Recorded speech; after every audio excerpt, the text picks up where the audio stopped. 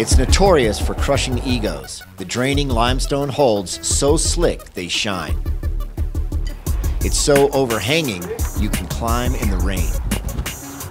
The golf wall is where Durango's tough sport climbers go to get their fix. With few options for moderate climbing, the taller gyms here start at the upper end of expert. And if you've been doing anything other than climbing here, you're going to feel its wrath. Yeah, take. Yeah. That's it though, man. That's the setup. The climbing is protected by existing bolts. All you have to do is get to them and have the strength and stamina to clip the rope. In the spring, with soft muscles and awkward footwork, that's easier said than done.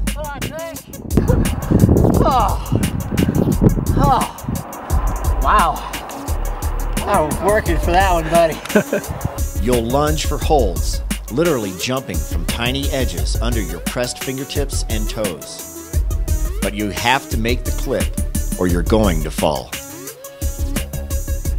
Every winter, the amphitheater-like crag becomes a solarium, collecting afternoon sun and warming the stone. Perfect for getting shut down after skiing. Oh, God. Nice, man. Reminding you to get busy for spring. Better get pumping.